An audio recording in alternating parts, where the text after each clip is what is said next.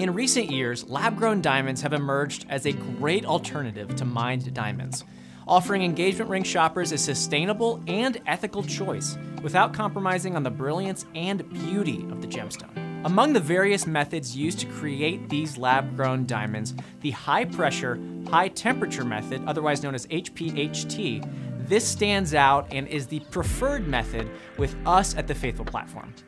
In this video, let's dive into why the HPHT method is preferred in the production of lab-grown diamonds.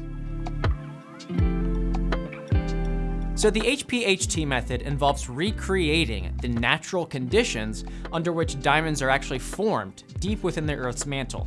A tiny diamond seed is placed in a press that simulates extreme pressure and high temperature environments, allowing carbon atoms to bond and crystallize into a larger diamond structure. This process closely mimics the geological forces that shape mined diamonds over millions of years. The temperature used in the HPHT method usually ranges from approximately 2,500 degrees Fahrenheit to 3,000 degrees Fahrenheit.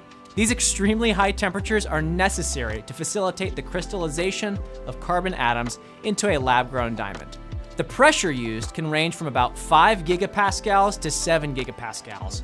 To put this into perspective, 1 gigapascal is roughly equivalent to the pressure exerted by 10,000 tons of force onto an area the size of a thumbnail. One of the primary reasons the HPHT method is favored is the superior quality of diamonds it produces.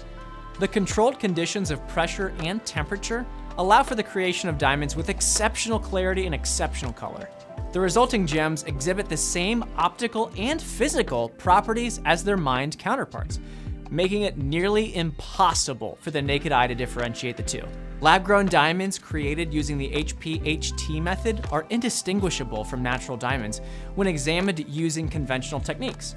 The HPHT method allows for greater control over the diamond synthesis process. By adjusting the pressure and adjusting the temperature conditions, manufacturers can tailor the growth process to produce diamonds of various sizes, shapes, and qualities. This flexibility is advantageous in meeting the diverse preferences of shoppers and jewelry designers, ensuring a wide range of options to choose from. This means that you can enjoy the same sparkle and same fire as mined diamonds without any ethical concerns. Mined diamond extraction can lead to habitat destruction, water pollution, and carbon emissions.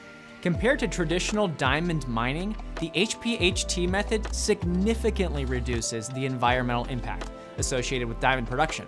Lab-grown diamonds require far fewer resources and have a much smaller carbon footprint, and will save you some money along the way. Again, we at the Faithful platform prefer and recommend the HPHT method when it comes to lab-grown diamonds. Let us know in the comments what you think about lab-grown diamonds, and if you're interested in starting the process of buying your own lab-grown diamond, fill out the free quote I'm linking in the description below.